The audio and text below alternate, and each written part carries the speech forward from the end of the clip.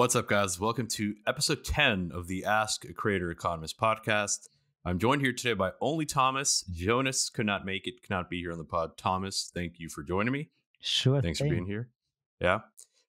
So we actually have some pretty cool product news to talk about really quick. We don't want to bore you guys too much. We want to get straight to the questions that we do have on this episode, but I'm going to pass it to Thomas real quick. Why don't you let us know, Thomas, about some of the new happenings on the Unyfy side of things?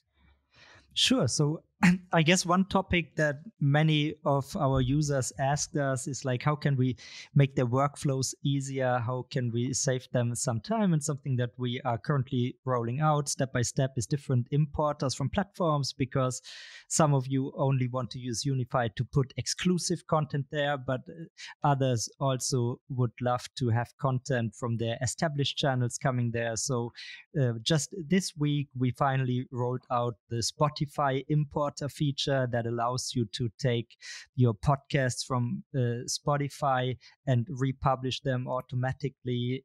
That even works with the new video feature, which is pretty cool, I must say. So video podcasts, audio comes in the platform, and we are already working on the next social media tools to be added. So stay tuned for more of those. But I think that's a really neat feature, something that, of course, Unyfy should have, and now it finally has it. Yeah, I just want to say, like, as somebody who does do like a lot of content publishing naturally for us here at Liquidity Team, I will say, like, one of the most stressful things as a marketer, as just a content producer in general, it's like creating a piece of content and then having to publish it, promote it, share it on every platform that you have, because that's reach, right? Like, you want to reach the most amount of people. That's the best way to do it. And I think having tools that can help you automate that. And I know there's a lot of like social media schedulers and stuff where you can link most of your social accounts or whatever other, or maybe even like a CRM that you use, where you can do something similar like HubSpot. Those things can be pricey, can be difficult to manage. They're very vast and expansive, a lot of these CRMs. And I think what we're building at Unyfy, it's a place where you can send all of your premium content or publish premium content, but you can also send a lot of your existing stuff, and we're trying to make it as seamless as possible. I think that's just going to be so nice. It's already been so nice just having the Spotify importer for us here. Yeah, so, definitely. Yeah. So, hey, without making that too advertising, but if you want to support us in our work that we do over here, give Unyfy a try. Head on over to Unyfy.io. It's Unyfy with 2 Y's, so UNYFY.io, and give it a try. All plans that we have come with a 30-day free trial, so no risk attached. And of course, it helps us a great deal if you work with it, if you want to build your premium content platform, your premium community, and all this, then give it a try. Yeah. And with that said, should we move to the first question, Ron? Yeah, let's get into it. So our first question comes from Julia. Julia, thank you for your message. And here is her question. Hi, ACE team. I run an Instagram account where I share my experience with hospice care at home. My father has gotten very sick about a year ago, and I take care of him. I try to be diligent and scientific in my posts, but Instagram is maybe the wrong place to do this. I currently have around 150,000 followers, but I feel the platform is reaching its limits for me. Now I consider developing my own community to exchange with others in a similar position. Also, I'd love to earn some money with it so that I can create more content. I'm hoping you can help me with some questions I have. And she listed 4 questions here. So, what are some effective ways to build a community website or forum that is engaging and fosters meaningful discussions around this topic? Now, Thomas, do you want to handle each of these one by one and introduce the questions as we go? Or should I keep reading all the questions? I think maybe go through all the questions first. I think we can tie some of this together. All right. How can I attract members to my community, and what are some strategies for keeping them engaged and active in the community? And are there specific features or tools that I should consider for my community website, such as chat rooms, blogs, or event calendars, that would be particularly useful for a community focused on caring for elderly parents? How can I monetize my community without coming across as too salesy or pushy, while still being able to cover the costs of running the community? Thanks in advance for your insights and advice. She is a nurse by trade, but currently not working. That's a nice little tidbit of information that could be helpful in our answers, actually. Her main channels are her Instagram, And her topic, as I mentioned, she caring for sick parents. So it's kind of like I would say a micro niche within hospice care. In German, we call it like, what is it called? Yeah, Pfleger something. Altenpflege. Altenpfleger, yeah. It basically means just elderly care. Yeah. And yeah, so she's got a nice little micro niche there within it where it's specifically taking care of your parents, living with your parents or elderly and taking care of them in your own home. So I think that's a nice topic. I think you're doing great work. You're doing the Lord's work. And Thomas, why don't you go ahead and take it away and give Julia some advice, maybe address that first question. Yeah, I mean, first of all, Julia, it's of course really sad to hear that your father is sick, and I hope he gets better. And yeah, like Ron said, that is really it's a noble undertaking. It's something that must be really intense. So we feel you, and I think even that you decided to share this, it's a topic maybe many people do it and they don't talk about it, but it's also maybe hard to find relatable information. Or even just like learn from others, so that you do it, I think is, I guess, very helpful to people who are in this situation. Luckily, my parents, they are still in good shape, so I'm not there. But of course, sometimes even I think about what will happen once they get out. On top, like my parents divorced when I was young, and so I now essentially have 4 grandparents on my side. But the same for my wife. So maybe we have to have a big house at some point if we want to do this. No, but that is really a topic. And yeah, I guess I would have been curious to hear a bit more from Julia about like the limits of the platforms on Instagram that she sees. But I can of course imagine what she's talking about. I lately had some conversations with a creator with a very different topic, but like also something that goes deep and is on Instagram. And what I heard there in these conversations is just that like if you want to do more meaningful content, then stuff like SEO is not as good. And if you really do like a meaningful write up, then you have like in the captions you have limits of how many characters you can put in there. I don't know if you know it, top of head, Ron. I think it's 2,200 characters per caption, so you cannot do in-depth stuff. So yeah, if you have an audience on Instagram, then at some point there might be a way where especially in those topics that are not like just fashion and not just visually appealing, where it makes sense to go the next step. And I also quite like the notion that you already think in terms of building a community, because I can imagine that is super useful. Most people who have parents, I guess the fact, or Ron, you sometimes in the past referred to it as the unfair advantage that you have in terms of a creator, is of course the fact that you have this background as a nurse, so you know what you are doing, and that even when it comes to what you are doing is a big advantage over most people in the situation who decide to take care of their parents at home, because at this point, or if you're not a medical professional, you have just no clue what you are doing. And then connecting people and building those bonds, to me, makes a lot of sense and can be very helpful. And that is why I also tend to believe that you can create a real value proposition, to use a business term here, but really create something that people will find useful. And that is the basis to also build a business on top of it, or earn some money with it, so that you can, as you put it, focus on creating more content, and I assume more quality content that you want to provide. So let's go through your questions a bit. Effective ways to building such a community website or forum that is engaging and creates meaningful discussion. Well, there is, of course, a technical component to it. You also specifically ask about tools. So there we will give you a very brief answer. Check out Unyfy, because Unyfy really has all the toolkit in one neat package that you need to have content, premium content, to have interactions with your community. So I think you came to the right place in terms of tools. And when it comes to building this community, then the first thing that comes to my mind, especially in the topic that you are addressing, is try to build a place where people, unlike on social media, where you filter out the hate, where you create a good culture of discussion that is how do you say this in English? Empathic, Yeah. Empathetic. empathetic. Oh, all right, Yeah. sorry.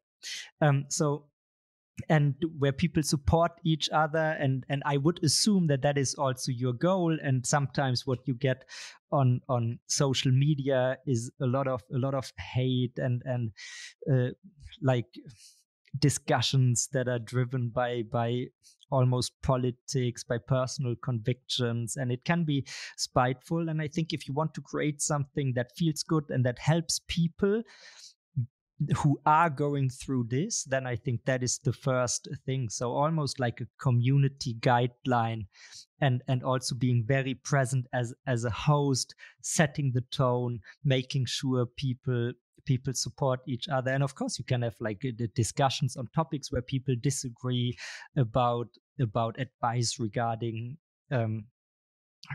certain techniques in elderly care and so on. In these discussions, I guess you need to, of course, allow and moderate super well. But the community hygiene, if you want to find a terminology, that is really the critical point, I believe. But maybe, Ron, you have different thoughts on these, on the effective ways to build a community. No, I mean, I think you're spot on with the like the empathetic approach, but I will say, like, from the small, like, there's a couple of channels that I do follow that are kind of in a similar niche. I follow a guy on TikTok whose dad has dementia, and his dad now lives with him. And he just, records some of the experiences, some of the mornings that he has with him, some of the times where his dad gets confused, and it's very like raw. And he's like simply just showing how he deals with his dad and how, how to cope and all that kind of stuff. And typically the comments are very uplifting, very supportive. It's yeah, I don't tend to see that too much. So maybe it's That's different good. in the, yeah. But in terms of like building a community, I guess one of the things that I could say is you're still going to want to leverage like bigger social media platforms to find more people and find reach. You already have a pretty considerable amount of followers coming from Instagram. 150K in a niche like that, I think, must be pretty good. But my only advice is, bringing them to your premium community is the goal, but you still want to keep fishing where the fish are, right? So if there's other platforms like TikTok, like maybe even Facebook, maybe you have an older demographic on Facebook where something like this might work well. You might want to fish there and see if you can get new users there, and then it becomes just a community building thing, right? So you create incentives to get people to come to your community, to your platform, and engage. But yeah, do you want to get into some of those incentive things that you could create, that I'm one could create? I mean, yeah, we can definitely get into these in a second. Just the one, zooming one level out and big picture, how would I set up this community place, and what are some kind of the things that I think you need to provide to have, coming back to the term value proposition, that is attractive? Is, you already mentioned that you create content, and I think there are two types that you can provide. So one is really like the quality advice, given that you are a nurse, leverage the know-how that you have in dealing with sick people, and give people the advice, of course, within the legal limits. I guess if you have an account like this, you are aware that you, of course, cannot give medical advice on your own platform. But of course, there is non-medical advice, just things you can talk about. And within these legal ramifications, make sure that you share your know-how, have probably premium articles, or if you want to go into video creation, maybe do this. And then also, the fact that you are going through this right now also means that on a personal level, as a community host, you can be super relatable, and you are authentic. You're not somebody who wants to build a business, but you go through this yourself. You want to help.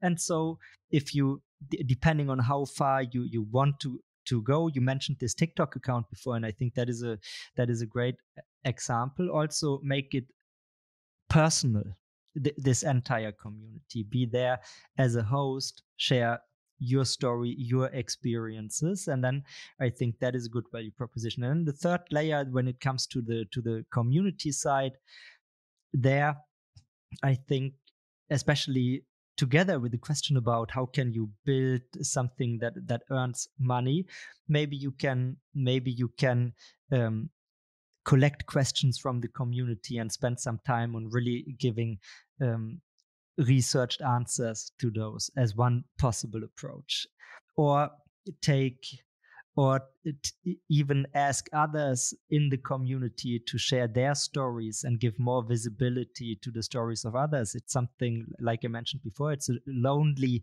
task that you usually do, and not something that many people tend to talk a lot about. And here you can really create an outlet for people who can discuss the experiences they make. And this as a bundle can be quite attractive. And yeah, like Ron said, then there is the topic of how can you incentivize people to jump on, and maybe you want to chime in here. Real quick though, I just want to go back just a little, or add my thoughts on the idea of like maybe if you're a little confused on what to offer on this platform. So before we even get to the incentive part, um, I wanted to like break down like products into like four categories essentially.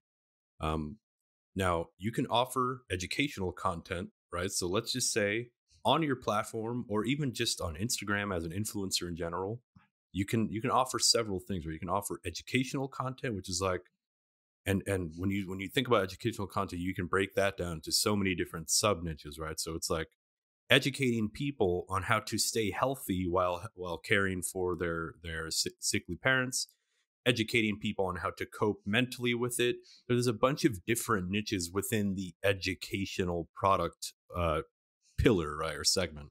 And then another one, which you see a lot in like the fitness industry, accountability, right? So people are willing to pay for premium groups or premium communities if it's something like accountability, right? I mean, everybody knows you got to eat less calories, go to the gym, and you'll lose weight. But they get coaches, they join programs because they want to be held accountable. So they're kind of that's like the real thing that they're paying for. Then you have support, right? So this is another one where people who just are looking for a friend, for a friendly face, for another person they can interact with. They're stressed from taking care of their parents, and they just need other people they can bounce ideas off of or vent to. That can be something that you offer, and you make that very clear that that's what people can get from your group. And then the last one, obviously, physical products. There's probably many more pillars. I just think those are like four that might apply to you. Um, and maybe on the educational side, as Thomas said, you can't really give hard advice. You can't give scientific advice because of just legal reasons. But you could give like advice on how people can cope. How people can like be more productive, structure their day better, time management, um, all that types of stuff, which doesn't breach any of that kind of stuff. So on taking that now a step forward when it comes to incentives, um, depending on each of those pillars that you do choose, there's different types of content that get people to engage, right? Now, if your goal is to convert a lot of those 150,000 followers you already have on Instagram, it's as simple as, hey, there's a article or there's a video where I talk about tips for people with elderly. You can get that by going to my platform, and to get it, all you have to do is register and sign up, right? So there's tons of different user acquisition strategies. That's one of them. That's like the least intrusive one, where you're not trading money for access or anything like that. I think that's a good way to start. But essentially view it the way a marketer would view any type of funnel, right? So at the top of the funnel, you have your most accessible stuff, your most broad, most easy to convert stuff.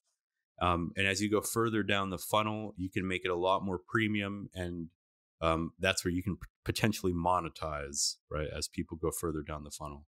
But yeah, those are my thoughts. Maybe I it took us a couple steps back, but I just wanted to throw that out there. Those product pillars. Yeah, I think I think that is super useful as a framework to think Yeah. about it. And then within this, to follow up on our advice, to jump on Unyfy. So what can you do specifically on Unyfy?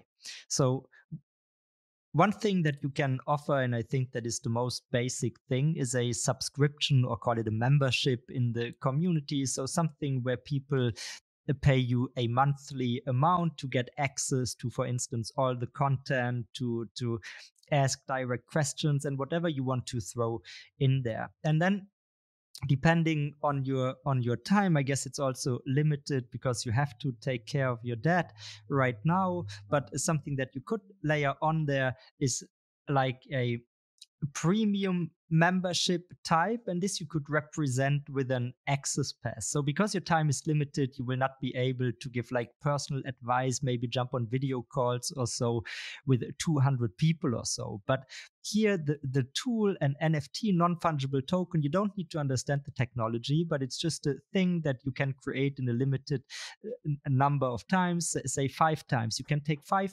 people on who get access to have personal conversations with you, who can ask you direct questions. It's almost like almost the notion of a self-help group comes to mind, where maybe they can even interact amongst each other.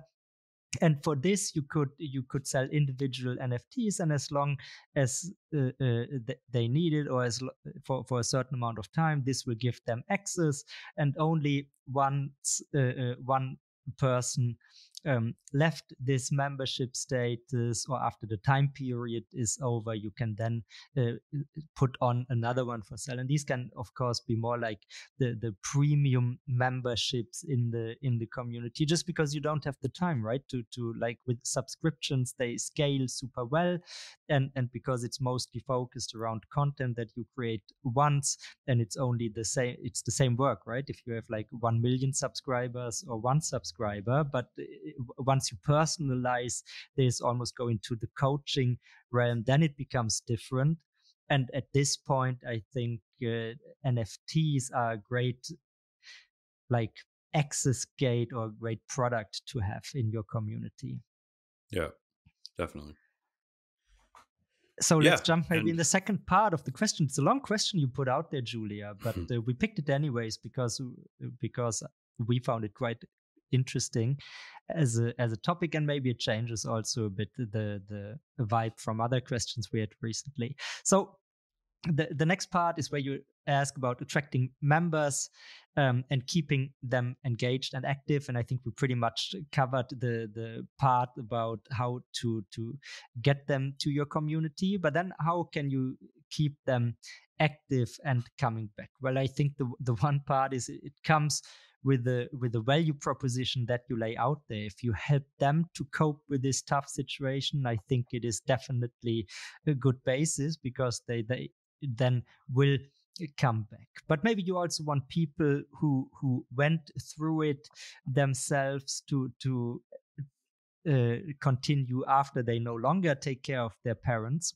hopefully because they are healthy again, but maybe not because of this. And here I think something that you see in many forum-based communities, so the old school way of doing things, is that people in the community, they often have like a role system, right, where people get a rank in the forum community, and they can even become like a moderator and get like this type of role in this. And that is something you can easily introduce and adapt. And you can even use our NFT feature to create badges. Of course, then you don't sell them, but you award great contributions to your community with a community award that people can then put on their user profile. In their user generated content, they can also use it. And there are these types of, almost think of it like a badges system. Maybe you have played around with a tool like Duolingo to learn a language. Very often these gamified solutions have this type of feature set around badges or awards, and you can introduce something like this to your community very, very easily. And yeah, why not even find the people who are really active, involve them into making the community a nice place, because it's never a one woman show to build a community. You need the people who are active, who contribute, who commit time, who share their stories, their advice. And that is the general setup that I would use for keeping people active and engaged. And then, of course, Well, one very basic, simple truth, sorry, Ron, just okay. finishing this one thought, is like you yourself need to be very responsive, right? Once people realize that they get feedback, that there is a way to not only talk but also to be listened to, and then get feedback and quality feedback at this will also will be greatly appreciated. Yeah, I just wanted to like further drive home the point that you said, and the second to last point of that. No, what did you say? No community is a one woman show or whatever. Yeah. I think that's so incredibly true. Just when you think about like the biggest community based platforms, it's user generated content that has propelled them into.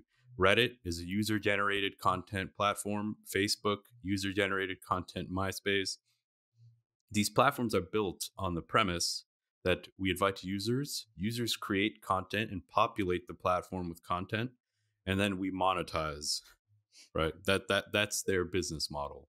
So without sounding too crude, I'll just say that like user generated content should and I think it's a good idea if it's your top strategy where as Thomas said, you want to get people to engage, you want to get people to share their stories, because I would imagine that with elderly care, no strategy is a one size fit all, right? Everybody has their own issues, their own problems, their own hurdles. It can be financial struggles, it could be personality, behavioral struggles. But one thing that everybody does share is that they want friends, they want to be listened to, they want some community to be a part of. To make that the USP of your community, make that the thing. You don't even need to like teach or talk, talk from an authority place. Like when you first submit this question, I was like, you're an ex-nurse, like that's your USP, that's your unfair advantage. But I think creating a communal place that people can share and vent to each other might even be a stronger USP. And I think if you merge the two, it's Merge really them, great, yeah. right? Because it's a community around your trusted voice, Julia. Yes. And that is what makes it valuable, right? It's not just a bunch of people in a spot and they talk amongst each other, but instead, there is one person who really is reliable. That's of course my assumption that you are, but if you are, then that is the yeah. Were you fired from being? Is that why you're no longer in? Yeah. So anyway, so certainly this, and then tools we already talked about. I think Unyfy is a great solution for your purposes, and monetizing it, we already touched upon this as well. Maybe specifically about the not too salesy or pushy part. Well, I assume that's hard to teach, right?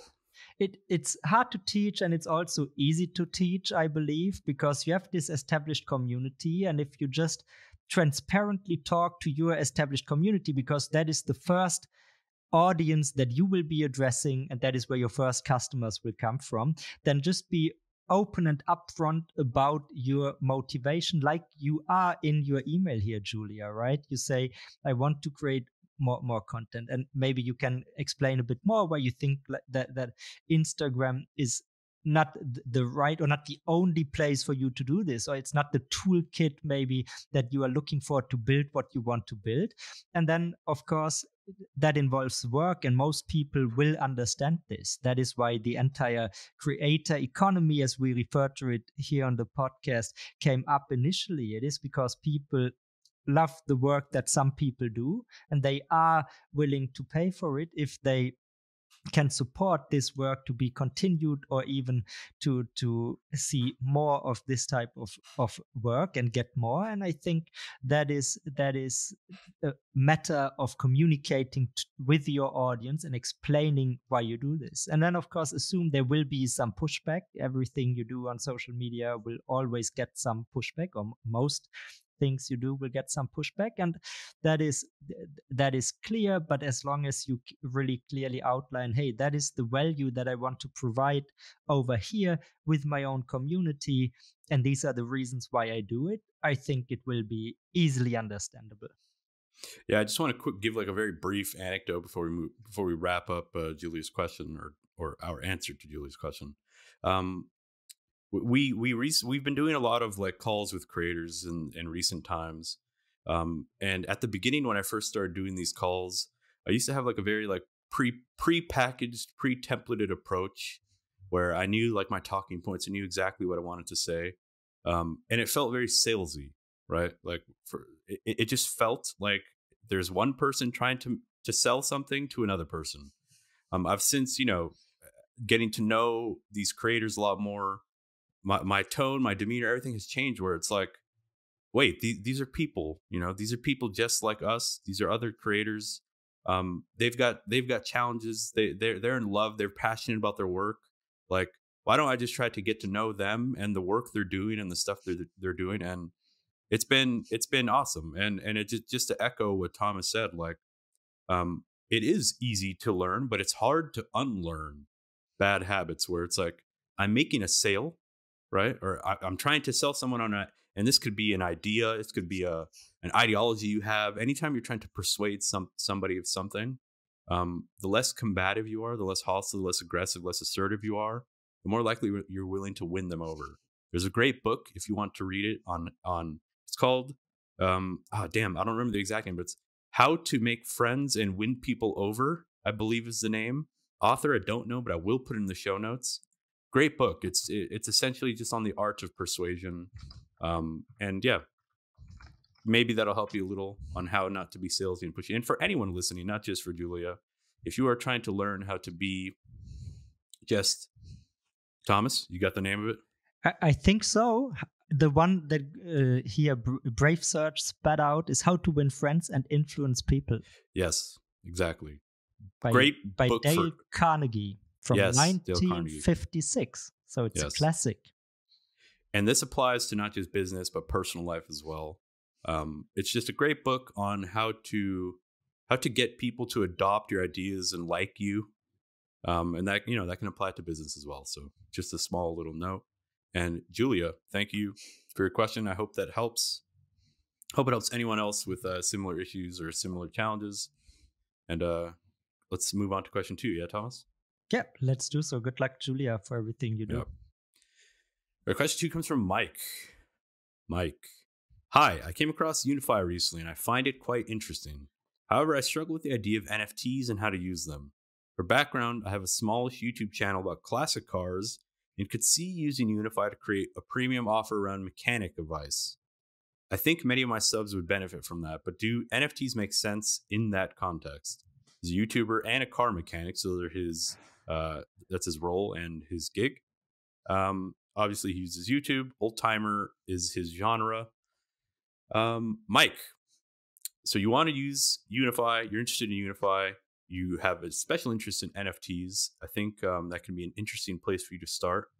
I'm going to pass this on, but before I do, I just want to give a couple of my initial thoughts on it. So when it comes to NFTs, as we mentioned in the last question with Julia, think of NFTs like a type of digital access pass. That's the way that we like to think about them and the way that we like to use them, right? So if you want to teach people how to maintain and repair and fix classic cars, one way to do that is to provide for them a premium community or a premium space or the opportunity to ask you direct questions, right? Or get direct access to you. And you can do this by selling or offering an NFT, which is essentially just an access pass. And as long as they own said access pass, they are given that access to you, right? It could be like a bi-weekly thing where you meet with them. So that's the way that we like to use NFTs. Now, in the industry. There's a lot of other companies, a lot of other entities and brands that use NFTs in much different ways. They use them for lump sum, money grabs and stuff like that. While all of that is possible, that is not something that we would necessarily recommend.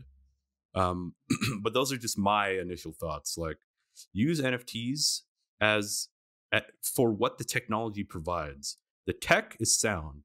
The tech is that you can give unique digital items to people that can be traded, sent, received. They can be shown off in Unyfy in the platform. People can have them as stickers, as badges, as Thomas mentioned.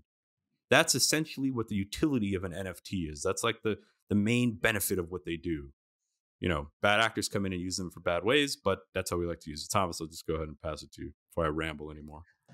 No, but I think you're pretty much spot on. There are probably a few layers that I would like to add. So, like you said, essentially you can create unique or limited edition digital goods and products, and like that is just a type of property, besides the fact that it's really owned by the people buying it, unlike, for instance, a skin in a game, it's just a usage license, and if the game is no longer, then also the skin is no longer, and that is different with NFTs. But the scarcity, plus the fact that people can really own it, plus that it can also be transferred and used in different applications. These are just the three core properties that allow you to build with this.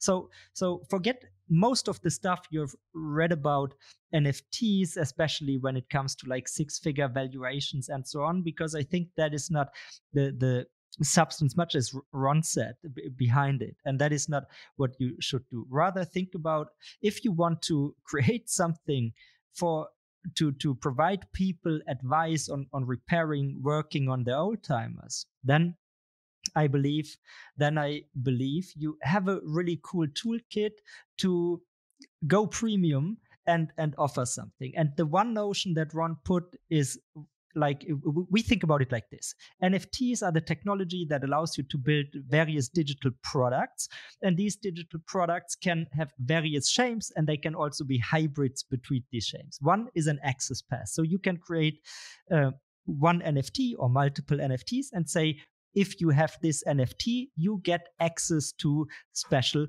content or to special interactions. We have voting features, ask me anything features, crowd ideation features, special forums, and so much more. We have an event feature coming up soon, by the way. So and all this can be access to this can be gated by whether or not somebody has an NFT. So to make this super concrete to your case, one approach that you could be taking is, say, you give mechanic advice on different cars, and these, of course, old cars, between like an old Volkswagen and an old Ford, these are very different, these cars, and maybe you need to give very specific advice about. I'm not a car expert, I'm definitely not a car mechanic.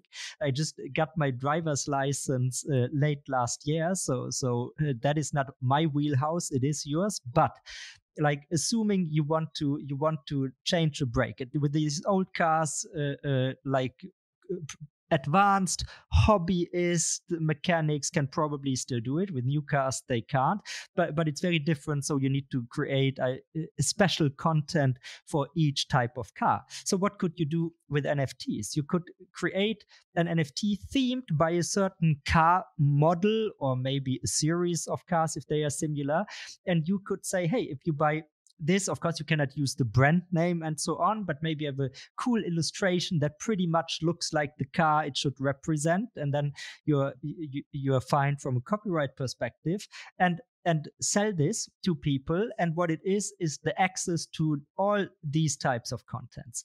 And then you do this for type 3, type 4 car, and that of course makes sense. And you can also see where's the demand for content, where's the willingness to pay, where should you focus on with your content creation. That is one way to put the access pass metaphor into action.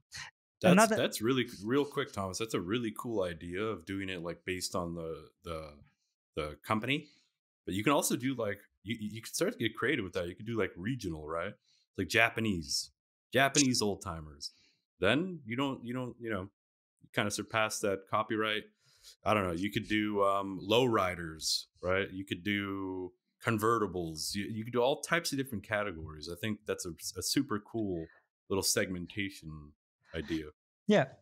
So that is one way. So the second thing, of course, is the digital collectible notion, that especially in markets like sports you see it here because of copyrights and so on. If you don't have the right licenses, you're limited in terms of what you can actually do once again, because you cannot just take the full cars and turn them into collectibles. But maybe there is still a fun way using like spare parts or whatnot where you can create this. That is not my favorite idea, but it just conveys, okay, you can also have people collect something. And this, what you can also do with this, you don't even have to sell NFTs, because with Unyfy, it is super easy to just give them out as a reward or an automated reward to your fans and followers. So one simple example, you could have a certain content or an interaction. Say you do a voting, and everybody who participates gets an NFT, and you could have this cool little collection of spare parts for famous cars. And that is just something in the community that makes people come back. Going also back to Julia's question about how to do this, that would be your play on an award or badges system in your community. Thomas, Go ahead. I have to get this idea off my chest. I'm Go. sorry. Go. So check this out, or think about this. You find a skeleton of an oldie, right? Or of an old timer. A skeleton. It's just a body. It's missing everything but, but the bumper. You create a collection of NFTs, each one correlating to a specific part that is needed for that car. You set the price for whatever the price of that part would cost, and you create like a high profile, high stakes, premium price NFT collection where the community crowdsources the repairing and the bringing back to life of this old timer. Ooh. And that person then, like, they own, the transmission or whatever, the gearbox. Cool. So it's a crowd-funded, collaborative build-up project. Yeah. Ooh, that's nice. And then everybody who actually owns one of these I got the NFTs muffler. Gets to ride the car on a community event and so on and so forth. Yeah, definitely. And yeah. I mean, depending on your community and also how you want to play it, of course, you can also include sponsors. So if you have relationships in the industry and people who are focused, and brands who are focused on old timers and cars, maybe you can even work with them to create something that is really cool and engaging to your fans. Yeah, now, I'm sure if you did do that, where you could essentially say, hey, our sponsors are actually covering all the parts and all the money's going to charity. The PR points you'd get from that, through the roof. Yeah, definitely. Anyway, yeah.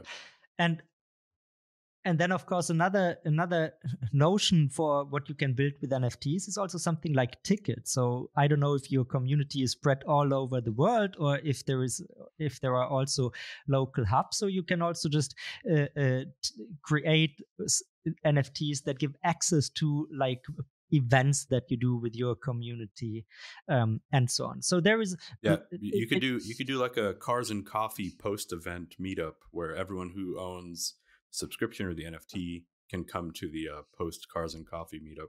Yeah, something.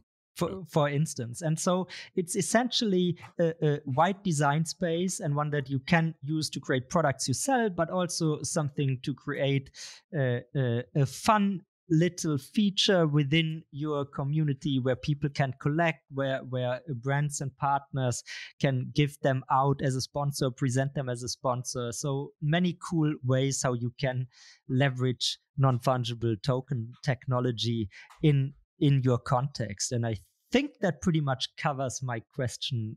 What do you think?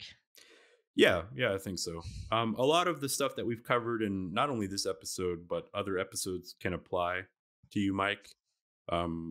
Community building, audience growth, very, very common themes that we get here on the podcast. So if those are some things you're interested in, maybe you can find some other nuggets in some prior episodes. But Mike, I hope that helps. We're going to go ahead and move on to question 3. And it comes from Spencer. So Spencer said, I run a small e-commerce brand and have been using my personal brand as the engine driving sales. It's actually a very great place to start, Spencer. You're at a huge advantage. So I want to start advertising on Facebook to enter a growth stage. Do you have any tips on how to get started? I have it all set up, but not sure where to start with finding my audience and running the ads. Thanks. He's an owner of an e-commerce brand. He typically uses Instagram and Facebook. Those are his main channels. And his genre is office items, gamer setup stuff, and man cave memorabilia. Okay, so I can already picture his demographic because it is myself. I'll probably follow you on Instagram, Spencer. All right, so I'm going to go ahead and take this one away. I'm going to start this. And I jotted down a couple of talking points. I'm going to try to go through them one by one because I think when it comes to advertising, so paying for attention, paying for views, paying for reach, paying for traffic, whatever it is, the most important element that you have to make sure you have is product market fit, right? And you have to make sure that your product is actually intended for the persona that you think it is for. Forgot how to speak English there for a sec. You need to make sure that you have a buyer persona that your product speaks to, or that persona would want and is actually interested in. And you need to literally write down, like, his name is Ron. He's between the ages of 12 to 30. I don't know. Maybe gamers are much older than that, or man cave sports enthusiasts are even much older now. He's from 12 to 50. He has a neck beard, slightly out of shape. He has this much disposable income. He lives typically in this region. You need to create a persona. You can create a couple of personas that apply to a couple of segments. I think that is critical. It's not like a can, it's you should, because if you're right, and I think your hunch is quite correct, that really goes from gamer stuff that is more the age of my brother, so 20, even younger, up to like this memorabilia stuff. Much older, so I have different wealthy personas. Dudes with man caves who have like a basement with exactly, and you need, especially for social media advertising, where you want to be specific, your persona, because you can target so finely, and I guess you will cover this in a minute, but definitely create multiple personas so you can fine tune each ad campaign to the persona. That is a big mistake that many companies back in my consulting days made. They had like super broad ranging personas, or their target audience definition was everybody, but that is just not targetable. It doesn't work. So really create them, ideally, if you have it, based on data. Like, the better your existing data about clients or the addressable market is, the better. But if you don't have it, then maybe use methods in design thinking. They use a bunch of methodologies to help you create personas that are not on the quantitative data, but on the qualitative data gathering part. So talk to a few existing clients during the persona development.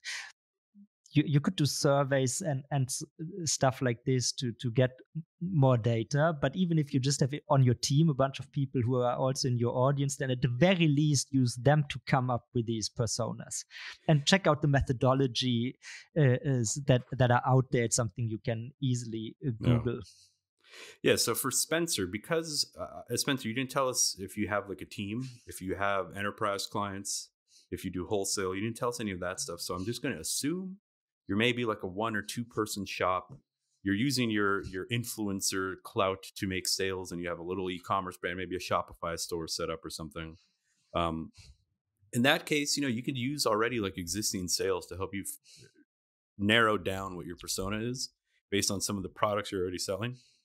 So that's a good way. Like, you're already making sales, so you're kind of working, a couple steps ahead. But for the sake of anyone else listening to this that maybe it really doesn't have a persona, maybe they just have a blog where they write about man caves or memorabilia and stuff like that, or office gaming setups, and they don't have products, they don't know what to sell.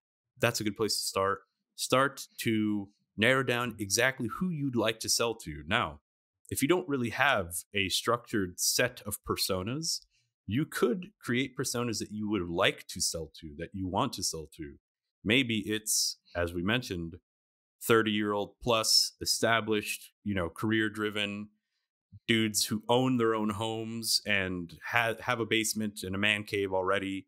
Like, I don't know exactly how deep you can go on Facebook advertising now, today, but I know you could kind of sneakily, do those types of things. I know like home ownership is one that you could sneakily get to, but basically make sure that the persona you have is clear enough where you could utilize Facebook's existing demographic search to target them and to narrow them down.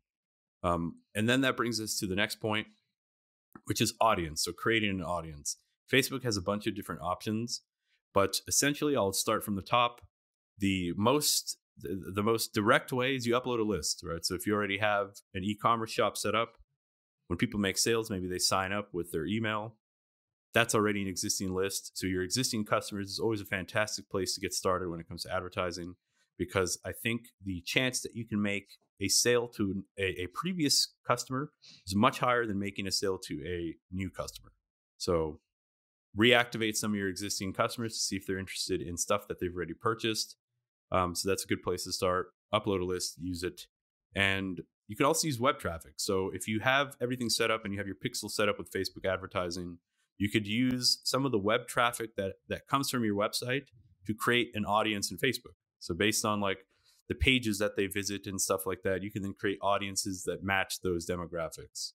And next one is retargeting. So basically, again, very similar to web traffic. It's like people who have been to your website can then be targeted on Facebook. It's kind of crazy. Like it's so intuitive now, the way that Facebook advertising works and just advertising in general.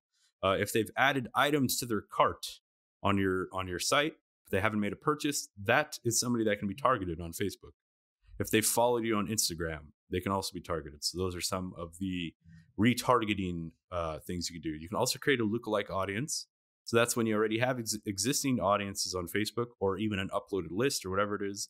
You can create a lookalike audience where Facebook will then create a similar list to the list you have, but just expand the reach and expand some of the interests slightly by a couple of like percentage points. So that's another thing. And then there's good old just manual demographics. This is where I typically like to start, where I'm just going to manually create a list based on the interests, demographics, behaviors of my persona, of the person that I'm targeting. This is the most like fresh and start from zero approach that I like to start with, just to see like because then Facebook will give you like a little nice UI that shows you an estimate of how many people potentially exist that match those demographics. It's a good way to, think of it like a sliding scale. We're like, all right, my current persona, that's too many people. It's too broad. I need to narrow it down. Back in the day, the sweet spot was like, you want your custom audience to be somewhere from like 250K to like 1.5 million people. And that's typically like a good place to start on most niches. I don't know what it is now, but yeah, that's one strategy. Thomas, you got something to add on there? No, not really. I think Okay. you covered pretty well how you can create the construction there. I mean, much like you, I haven't checked the ad manager in Facebook in the last year or so, but it Yeah, used to be possible to even target people based on specific Facebook pages they liked. I don't know if that is still available, but it they at is. least Yeah. can go very deep down on like these interest categories and so on. And I guess that makes it like a very sweet tool for you. And then of course all the demographic targeting options, from like just target the countries where you can actually fulfill and ship to. Mm-hmm. So Yeah. Yeah, so just think like literally, if you have the persona, all of this is really easy. If you create the persona in a very modular way, it's all super easy to just match one for one, based on what Facebook has. And the next point that I jotted down here is creative. So the actual creative of your ads is important. We won't spend too much time lingering on this because it's very subjective based on the industry, based on the niche. But I will say that gaming is one where you want it to be clean. You want it to be, and I wrote here amateur video, which basically means like someone real using the products, not like a very adsy like high production quality ad with perfect lighting. It's like, yo, check out this this mic stand that I got. Like, it's sick. Like, I set it up. A lot of like review type stuff works really well, where you literally create like a review of your product, have that be like a video ad. That stuff tends to work pretty well. Just real people. Also tone. If like, I think gamers, sports fans, some type of like humorous tone can work pretty well. This is all stuff that I think the overall thing that I want to say is that no matter what you do with these ads, you always want to track and then you want to test. Track and test, track and test. Publish, track, iterate, test.